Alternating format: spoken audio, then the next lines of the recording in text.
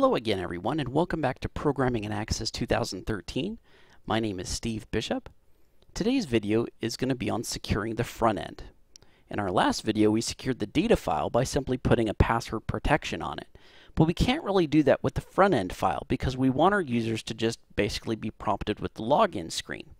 If we password protected it and just left it at that, once the user put in the password, they would still have they would basically still have full admin rights and developer rights to that database. And we really want to start limiting the user's access to the different functions of your database. So I'm going to hop out of my PowerPoint presentation here. And if I open up the database right now, you'll see that I get the navigation pane on the left-hand side. And this is not good because if I just want to open up the employees table, I can get people's passwords and usernames and wages and date of birth and all sorts of private information. So clearly we don't want our users to just have full access to this kind of thing. Then, if the user right-clicks on something, notice they get this little context menu. We probably don't want that to happen. We don't want them to be able to just right-click on something and get access, especially if it's like the login form, for example. If I right-click here, I can close it. So that's not good. I don't want them to be able to do that. Then when it comes to the ribbons up top here, we've got the Create tab, the External Data tab, the Database Tools tab. These are all things that the users probably should not have access to. We only want the developers to have access to that type of thing. So we're going to shut down the access to all of this. And again, like I said before, we really want it so that when the database opens up, the user is presented with the login form, and all of these different security issues are taken care of. So luckily for us, this is actually all available in one simple little place. It's going to be under the File tab, under Options, under Current Database, and here we have those options that we kind of covered a few episodes ago, but I'm going to go over a few more of them a little bit more deeply here. Under the display form here, if I click on the drop-down, you'll notice that all the forms that I've created are now available. I'm going to go ahead and select Form Login. And what this does is when the database opens, the FRM login form will start up automatically. So again, when the user opens up the database, the first thing the user will be presented with is our login form, and that's exactly the type of functionality we want. Okay, I'm going to scroll down here, and under Navigation, there's this little checkbox here next to Display Navigation Pane. I'm going to uncheck that, and that will get rid of the navigation pane over here on the left-hand side. If I scroll down a little further, I've got Allow Full Menus. And if I uncheck this, this will disable all of the extensible functionality that's available through these tabs, like the Create tab, External Data tab, Database Tools tab, etc. So all of those tabs will disappear for the user, and that's precisely what I want. Then lastly, we have Allow Default Shortcuts menu, and that's essentially the right mouse button click. Okay, that's the context menu that can come up. I'm going to go ahead and disable that as well. So now that I've got everything disabled, I'm going to go ahead and click OK. It says I need to close and reopen the database for the changes to take effect, so let's go ahead and do that. And now when I reopen the database, you'll see I get prompted with the login screen. Okay, and my File tab and Home tab are the only two tabs that are available. You'll notice the Create tab is gone along with all the other tabs, and my navigation pane on the left-hand side is also gone. But not only that, when I designed this login form, if you recall, we turned it into a modal form, which basically means the user must interact with this form and this form alone. They cannot click on anything behind it. I'm getting a little beep sound that tells me you're doing something wrong. So I'm really limiting the user's access to just this one single form. And that's exactly the type of thing that I want to do. So let me go ahead and log in here. Oops. If I put the right password in. All right, there we go. Okay, so I'm logged in here.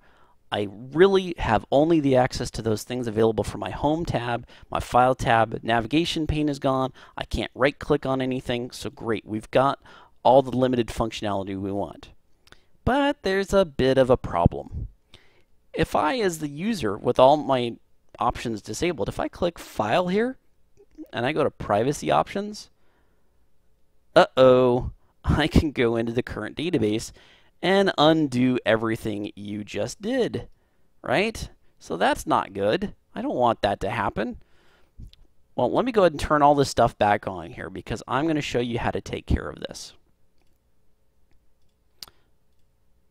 Okay. First thing I need to do is I need to go and create a new table. Okay, so I'm going to go to Create. I'm going to go to Table Design. And here in my table design, I'm going to make two fields. One is going to be called Ribbon Name. Notice the capitalization here. It's going to be a type of short text. Then the next field is going to be Ribbon XML. Again, notice the capitalization. And it's going to be a type of long text. Okay. Then under Ribbon Name, I'm going to go ahead and make this the primary key. And just a word to those of you who might still be using Office 2010 or 2007, instead of long text, you're going to need to use memo, okay? Just in case you are still on one of the older versions. Okay, so we've got Ribbon Name, Ribbon XML, short text, long text. Now we need to go ahead and save the table, and it's going to be called USys Ribbons. And again, notice the capitalization here, capital U, capital S, capital R. Okay, so that's great. Now I've got my USys Ribbons table. I'm going to go ahead and open this up in the table view here. And let's expand this out so I can see everything. Make it nice and big here. Okay, now the first ribbon I'm going to make is going to be, let's call it blank or default. Yeah, that's fine. Okay. I've got a little bit of code here, which I'm going to copy and paste into here,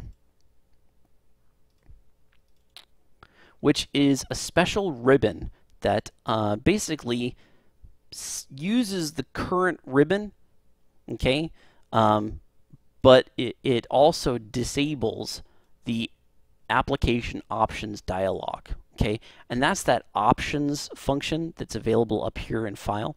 So you don't really need to worry about this. This is XML code here, and later on we may cover ribbons at a later point. But for right now, just copy what you see up here on the screen. Let me make it a little bit bigger so you can see exactly the tab situation here. Just copy what you see up here. If you feel like pausing the video right now, go ahead. Jot this down or type it out somewhere because you're going to need it. Okay, so we went ahead and did all that. Let's go ahead and save that. Close out of that. I'm going to need to close out of my database again and then reopen it for this for this new ribbon to be available. I'm going to go to my options, and now if I go under current database, scroll down here, see where it says ribbon name. I have the drop down here to use default. Click OK. And now, watch what happens when I open this up. File. Notice my options are gone. Okay? So the options are gone. All right. Well, okay. I got a bit of a new problem. I need to go back in and turn off all those functions. So I don't have that options option anymore.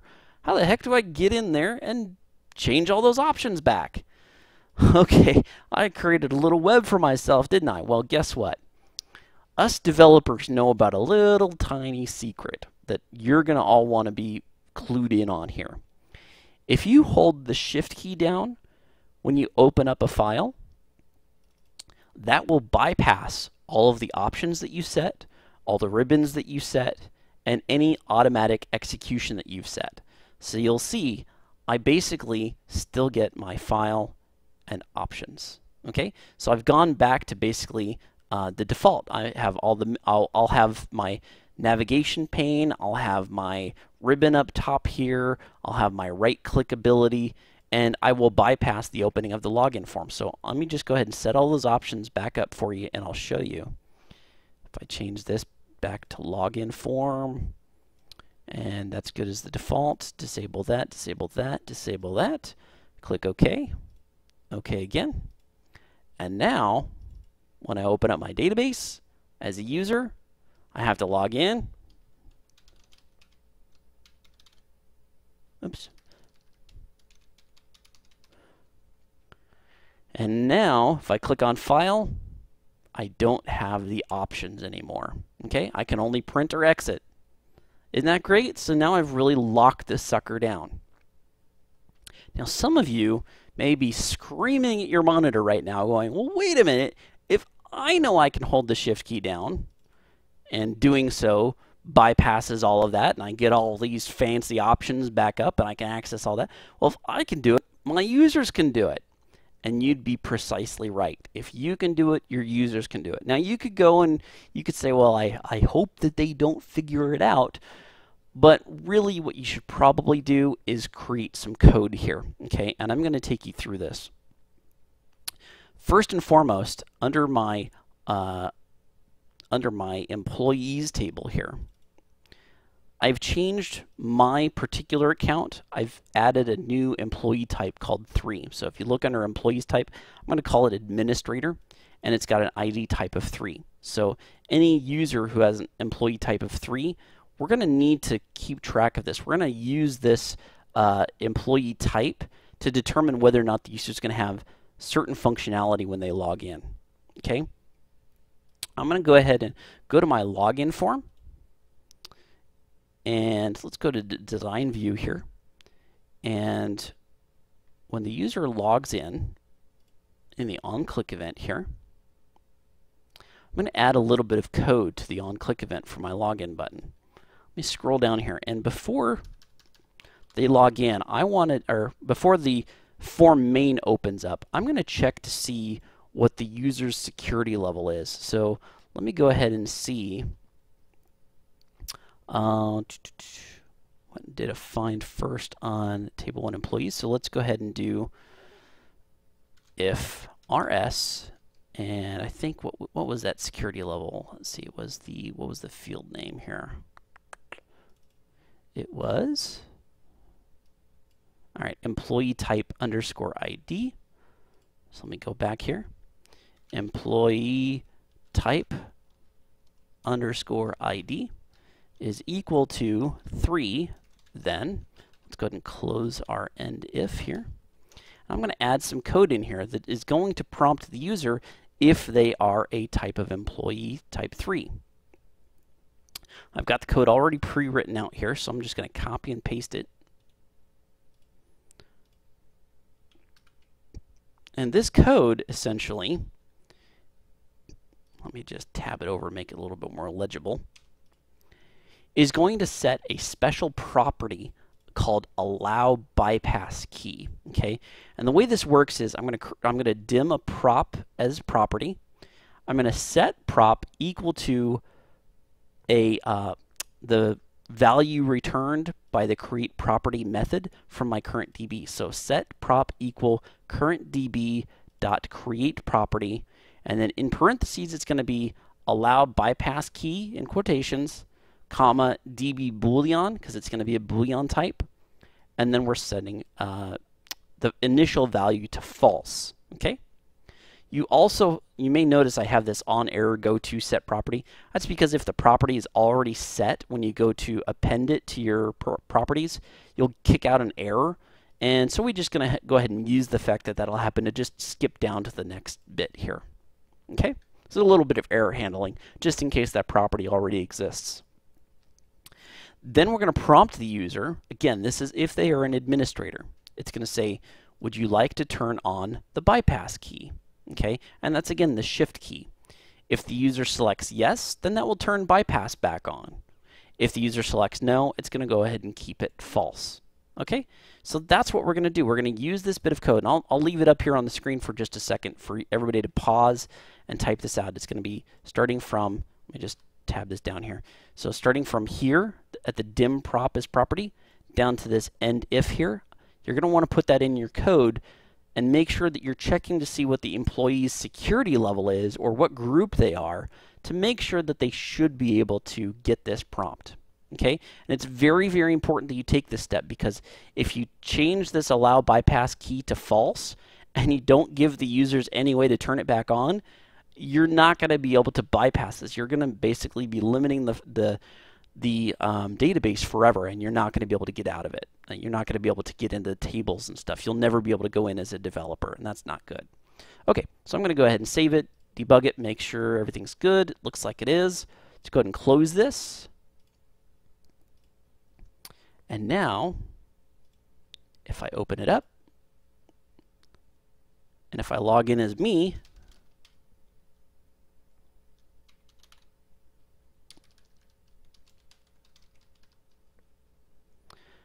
would you like to turn on the bypass key? I'm going to say no, I don't. Okay, so now the bypass key is turned off, and now I'm going to hold the shift key down when I try to open this, and you'll see, bada bing. Even holding the shift key down, I still don't have any of the functionality. So I have completely, fully locked down my database. No one can get into it. No one can do any of those special functions. The only thing that I can do is log in here, and because I am an administrator, I can do this. I can do and now it should ask me, do I want to turn it on? Click yes. Let's turn the bypass key back on. And now if I try to reopen the database holding the shift key down, and there we go. Okay. Now I highly recommend that before you enter this code on, before you add that property, you should probably make a copy of your database somewhere and make sure you keep it in a safe location that your users will never get a version of, because just in case you forget the password or something happens to the table and the employees list doesn't allow you to log in as this user anymore, you can really screw yourself good. So make sure you've got a backup plan and you're storing this database somewhere that doesn't have that property set on it. All right, so there you go. That's how you can successfully lock down your database file and not allow your users to get into anything other than what you want them to.